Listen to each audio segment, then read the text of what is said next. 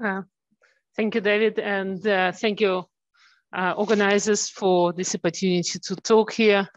I think for me, this is the first offline talk since the 2 years of COVID.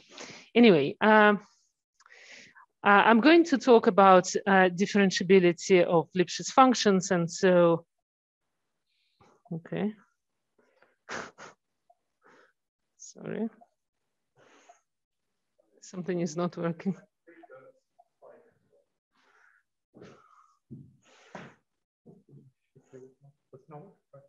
Oh, okay. Okay, so as a motivation, I'm going to start with the Rademacher Theorem, which tells us, of course, that any Lipschitz mapping between finite dimensional spaces is differentiable almost everywhere with respect to Lebesgue measure. And so if we look at the set where this mapping is not differentiable, then it has measure 0. Now, a very natural question, which was asked a long time ago, was, of course, now if we start with the set of measure 0, can we always find a function which would have a set of points of non-differentiability, maybe exactly equal to n, or at least containing n? And for the containing, the answer is yes in case of functions from R to R. And there are some variants of how one can prove this.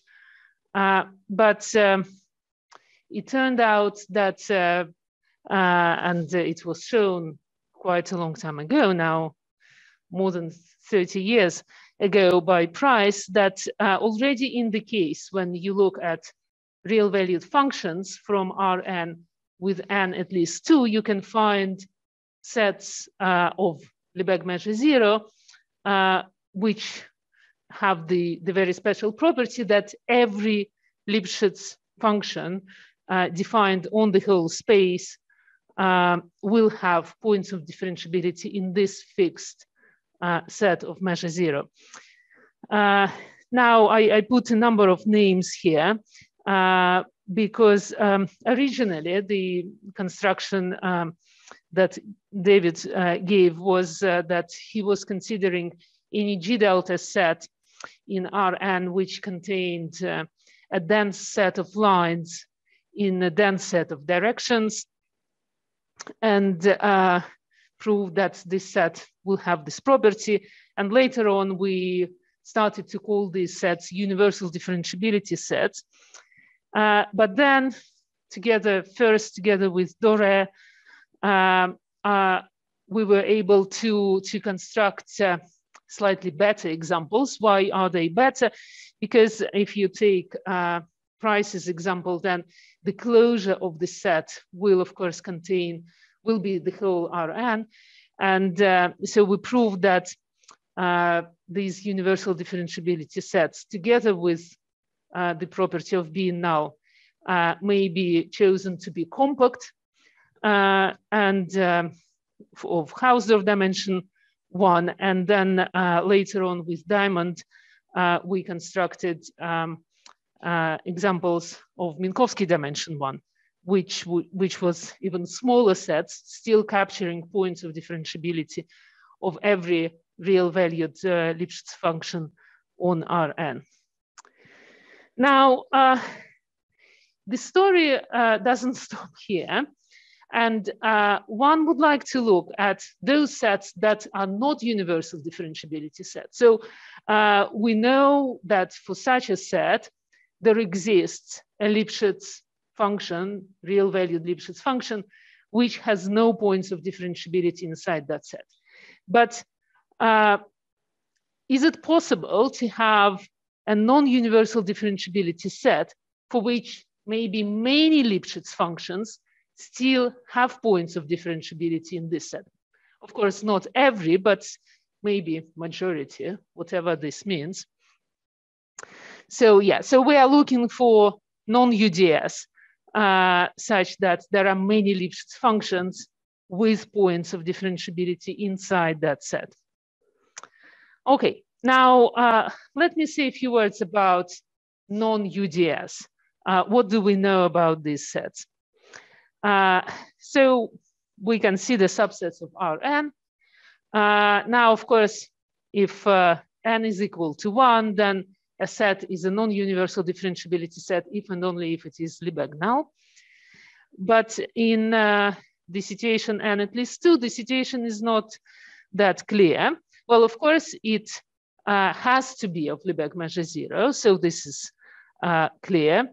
Now, I'm not going to go into that and give definitions, but if S has the property of being porous or even sigma porous, which is countable union of porous sets, then these are non-UDS.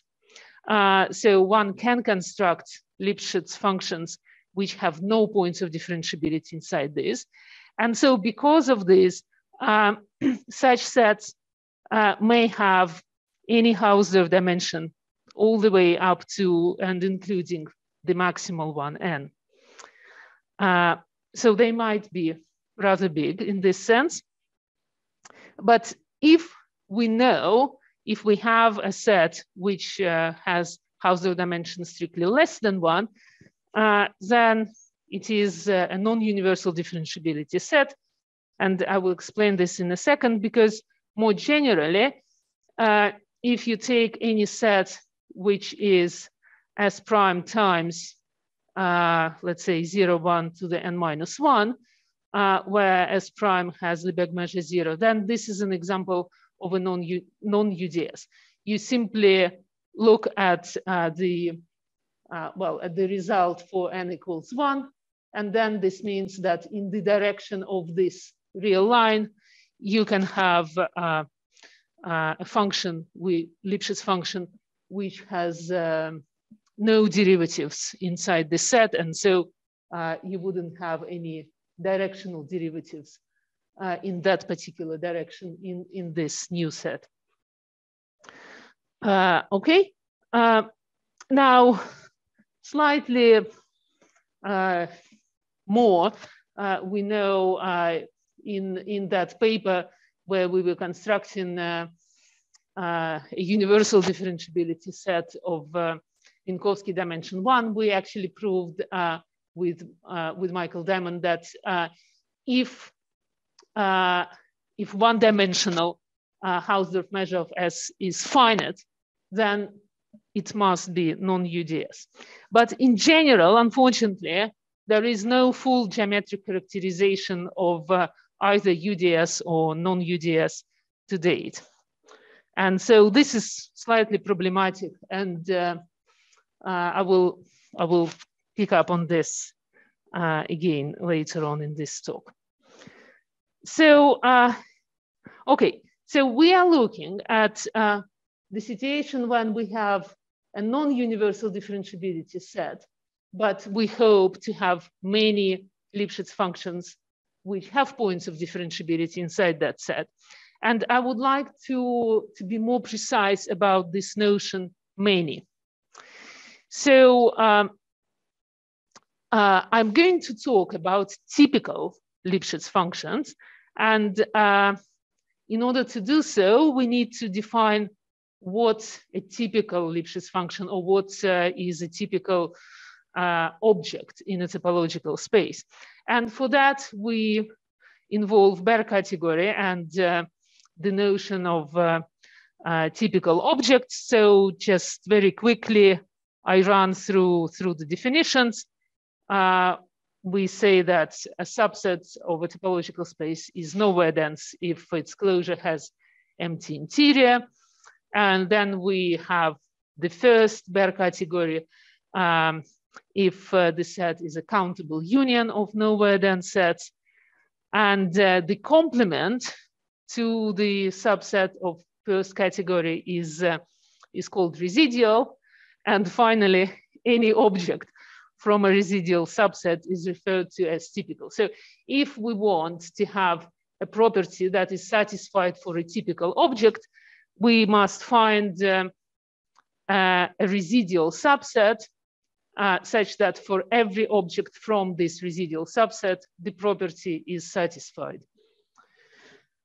Okay. So now, what kind of spaces are we going to consider? When considering, because I would like to talk about Lipschitz, Lipschitz functions, Lipschitz mappings, we will consider spaces of Lipschitz functions or mappings with uniformly bounded constant and let's say 1 with the sup norm. And in the case when we look, for instance, at real valued functions, we will be looking at mappings. Of course, we need, in order to talk about sup norm, we need to have them bounded. So we need to look at a bounded domain as well. Similarly, we will consider more general spaces where we look at Lip1 mappings from a subset of a Banach space to another Banach space, again with sup norm where Q is bounded and closed. And finally, we can actually do this for unbounded subsets, and in particular for Lip1 functions from X to Y. But then we will take here, in order to make sure that we get bounded norm, we take such series where we restrict each time domain to a bounded ball. Now, why do we do this? Well, in fact, one can consider the space of all Lipschitz mappings with the Lipschitz constant being the norm. But this space has much worse properties than the spaces, the kind of spaces that I'm going to consider.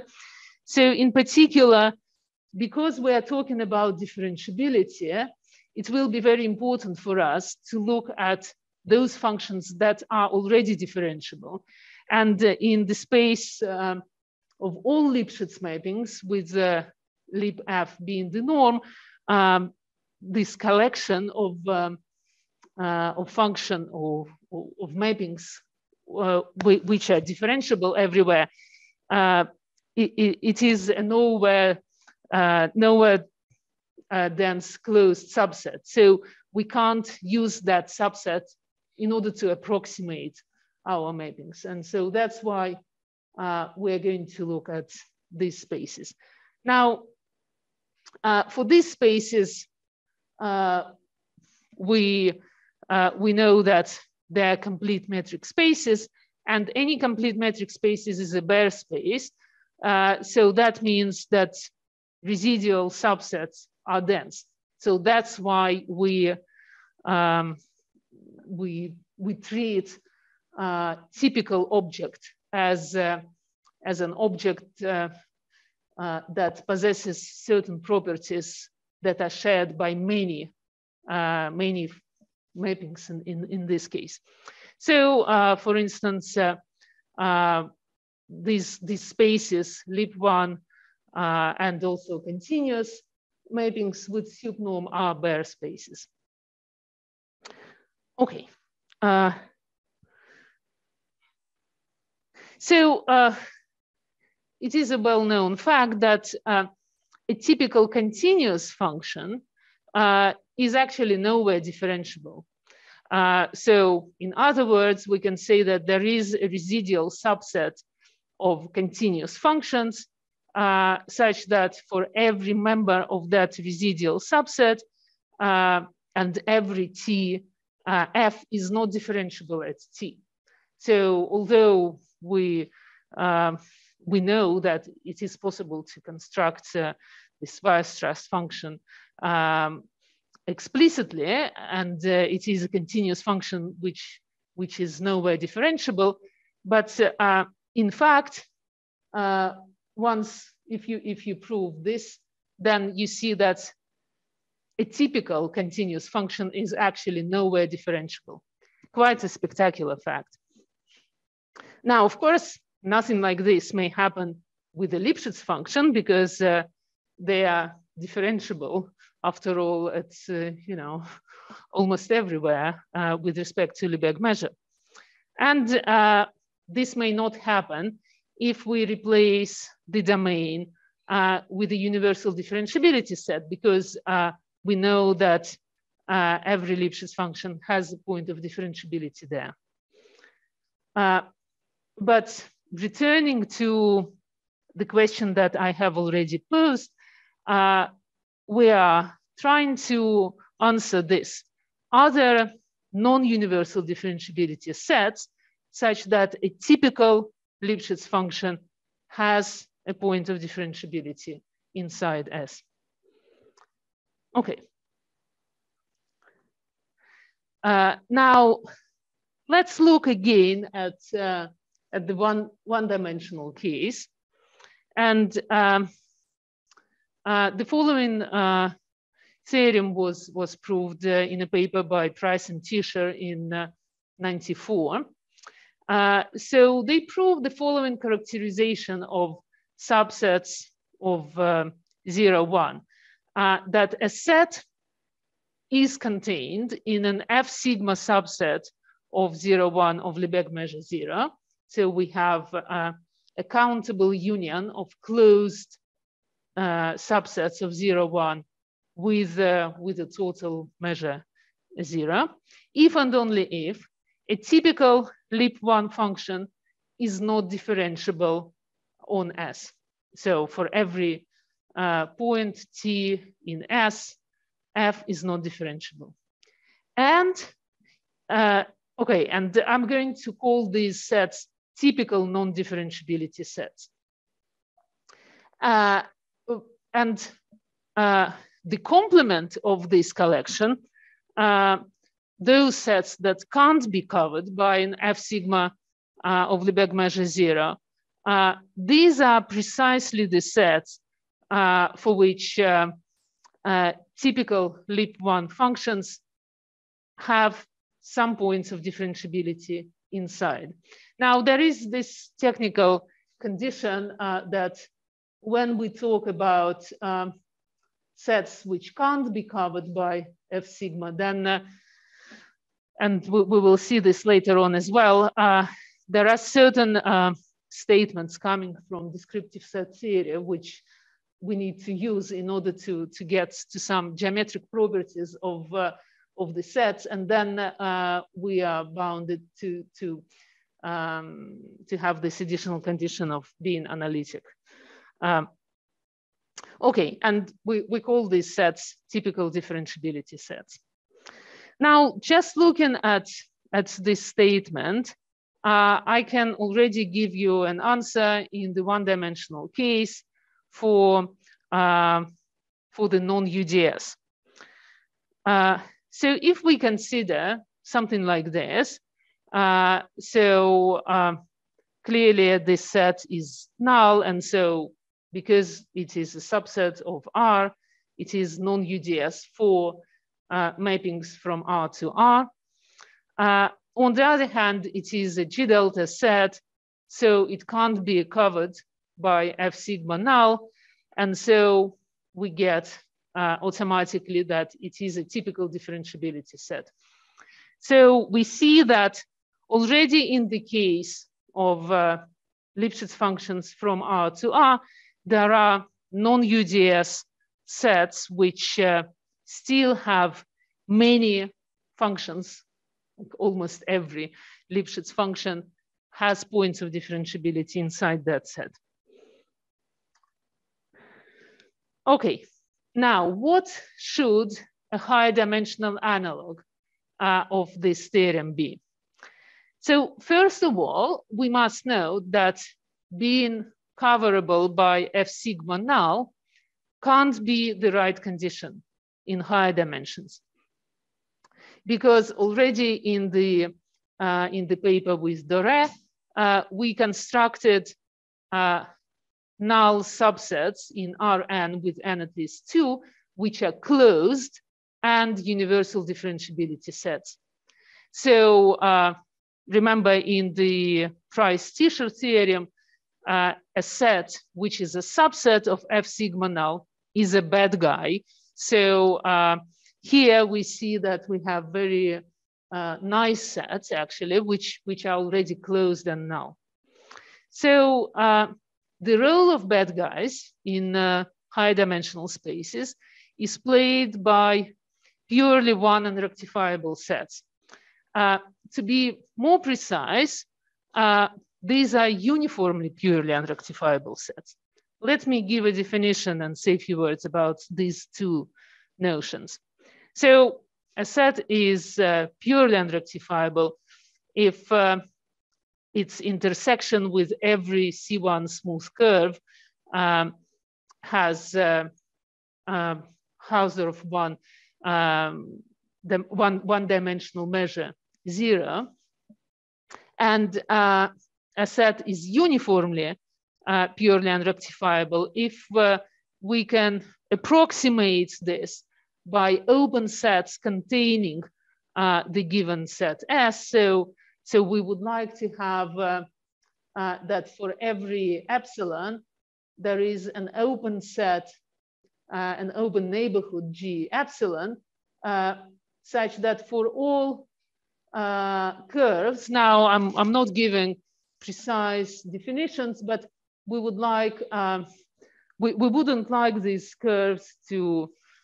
go like this. So we would like these curves to go more or less in a certain direction. Then the H1 measure of the intersection should be less than epsilon. Now, of course, it's clear that if you have a uniformly purely unrectifiable set, then it is purely unrectifiable. The fact that every purely unrectifiable set is actually uniformly purely unrectifiable set was stated in a result by Anders Schmate, and now I don't recall. I think it's at least 10 years maybe, or something like this. He stated it. He gave a number of seminars explaining ideas of the proof, but then this paper never appeared anywhere. So I just don't know whether this is true or not. I'm not going to use that. What is clear here is that if we have a closed purely unrectifiable set, so if we're talking about Rn, so we have, let's say, a compact purely unrectifiable set, then of course we can prove that it is uniformly purely unrectifiable. So this is the only thing I'm going to use. Now, the following theorem was stated in two papers by Alberti, Czerny, and Price. And it says that for every uniformly purely unrectifiable set, there exists a Lipschitz function which has no directional derivative at any points in this set. Now, the proof of this theorem has never been published, and we were waiting for it very long. But a little by little, I mean, there were many very great results stated in those two papers. Some of these results appeared in various different papers, sometimes in a stronger formulation. And so this has happened with this theorem as well. So, so the following theorem was proved in my joint paper with David Price in 2017. So we proved almost that, but a bit more quantifiable. So what we show is that if you have a uniformly purely unrectifiable set, then one can construct one Lipschitz function f, such that when you take this ratio. Now, we are taking supremum over all y in the ball of radius r, but we are dividing here by r, not by the norm of y. Then this limit is equal to 0 at every point x in P. And I will give you now a little bit more information, which you don't need to remember at all, but just to get a flavor of things, because then I'm going to refer to this. So we show, moreover, while we are proving this, that if we fix any direction E and some parameter eta, then we can find another Lipschitz function G close to this f, such that in fact close to that function G, any Lipschitz function H will have somewhat similar properties to that. So not only that this function f has this strong non-differentiability, but also if you go slightly, so this parameter eta, you have to think as something small. So you can step arbitrarily, make an arbitrarily small step from f, and then there will be neighborhood around that function g, where those Lipschitz functions h will also demonstrate certain degree of non-differentiability, so to speak. Or you can say, well, they will demonstrate differentiability as if their derivative is equal to e, but the thing is that we can start with every e, so you will have radii around x on which you see the gradient going in completely different directions. Anyway, we will see later on why this matters. Let me tell you something about the high dimensional result and the dichotomy that we prove. So we prove that indeed, if we look at a set which is contained in an F sigma purely unrectifiable set, then this happens if and only if when the typical Lip1 function is differentiable at no point of S. And these are typical non-differentiability sets. And moreover, in this case, these typical Lip1 functions will have no directional derivatives. And in the complementing case, a set can't be covered by F sigma purely unrectifiable if and only if the typical Lip1 function is fully differentiable at some point in S. Now,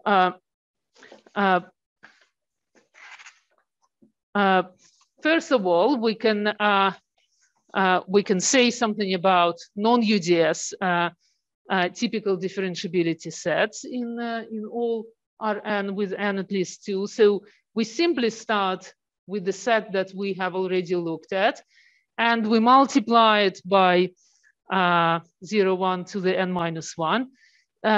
So this set is clearly non-UDS. We talked about this, but again, it's a G delta set, so can't be covered by F sigma purely unrectifiable, and so it is a typical differentiability set. Okay, now some more remarks that I would like to make. It is, if we think about only analytic subsets, then it is enough to prove just forward directions in both parts. And a priori, if you think, a set may have exactly one of typical differentiability or typical non-differentiability or none. Because if you don't have, for instance, if you don't have typical differentiability, it only means that the collection of functions which are differentiable somewhere in S is not residual. But it doesn't mean that it is a complement to a residual subset. But this theorem shows that none is impossible, basically. The other thing that I want to mention is that there is a result by Merlo who gets results similar to this theorem, but for mappings from 0, 1 to n to Rm, where m is at least n. There are some differences, and I will mention something more later on in this talk as well. But the main difference is that it proves existence of directional derivatives only. Now, one may think that because we consider mappings from Rn to R, so you could possibly take the collection that we have, take this point of differentiability, and just for these functions, you can take the first, you can take one of the directions and just look in that. But in fact, the relation between those two collections of Lip functions or Lip mappings is not that clear. We haven't understood that to the very bottom yet. For instance, one may of course consider the standard projection from the collection of Lip1 mappings from Rn to Rm to, let's say, the first coordinate, which will be Lip1 function from Rn to R. But it turns out that a residual set in the latter may have a pre-image which is nowhere dense in that space. So they are not related in any nice way, because these are different spaces. And you may just think that if you start with the function, real valued function, which has Lipschitz constant 1, it is not very clear how to top it to something that goes into Rm and which has Lip1 constant. Anyway, I'm just saying that at the moment, these two results sit somewhat independently. Yes. Well, there is one ingredient which I'm going to talk about, which is a kind of general thing which is used in both, but apart from that, the constructions are completely different. Okay, so the ingredient that I'm going to talk about is how to prove that a certain subset of a topological space is residual. For this, it is useful to use a game which is called Banach-Mazur game, and this is defined as follows. So the Banach-Mazur game has two players, player 1, player 2, and they start by fixing a target set A, and then they open on each step, they choose non-empty open subsets of the topological space according to the following rules. So first, player 1 chooses some open subset, then player 2 chooses subset of U1, and then player 1 chooses subset of what player 2 has just chosen, and so on. And the aim of player 2 is to guarantee that the intersection of all of these sets that they defined is a subset of the target set A, which was fixed at the very start. And the aim of player 1 is to prevent this from happening. So the main theorem that we're using is that a subset of a topological space is residual if and only if player 2 has a winning strategy. And so then, in order to prove that something is residual, the technique is to define this Banach-Mazur game and to win it, basically. And then this proves that the target set that you started with is residual. I wouldn't, of course, have time to talk about how we're doing this. Just maybe a small remark that winning strategy for the second player in a metric space, we can reduce this to only defining balls around objects. And really very quickly, I will show you that the non-differentiability thing actually rather easily follows from that theorem in the joint paper with Price, when you use all the right bits about balls around Lipschitz functions. So the idea is, okay, first of all, it's enough to prove this for closed purely unrectifiable sets, because if you have a countable union, then basically for each of the closed ones, you're going to have residual subset of functions. So you intersect countably many residual subsets, you get a residual subset. So P is a closed purely unrectifiable set. So it is a uniformly purely unrectifiable set. And so we can use that theorem, and not only the theorem itself, but this kind of intricate construction that we have there. So if we start with the target set to be the collection of those Lip1 functions which don't have any directional derivatives, and we play this Banach-Mazur game, then what player 2 has to do, first of all, make sure that this intersection of balls is just a single Lipschitz function. Now, this is elementary. You just make sure that the radius of the ball tends to 0. But then you use that statement with many constants in order to make sure that this unique intersection H sees slopes in any direction. So you fix some countable dense subset of the unit sphere, and on different scales of smallness, you will see different gradients. So you get the non-differentiability.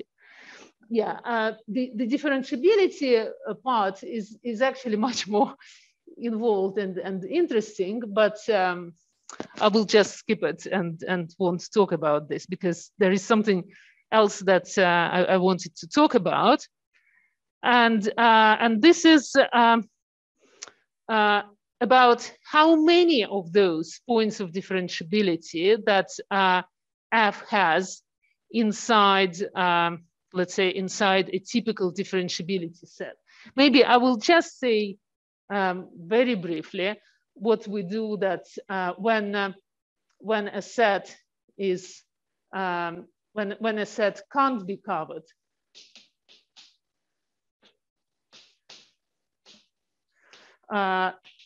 then we first use this descriptive set theory results in order to construct a very special curve that somehow goes through the set that we have, and we make it so that in many points where of the intersection of this curve with the set, I mean, this set not necessarily contains any curves, to be honest, but of course there will be some intersection, so that we can guarantee that in many points where the curve, the points on the curve happen to be in the set as well, the curve is differentiable, and it has, well,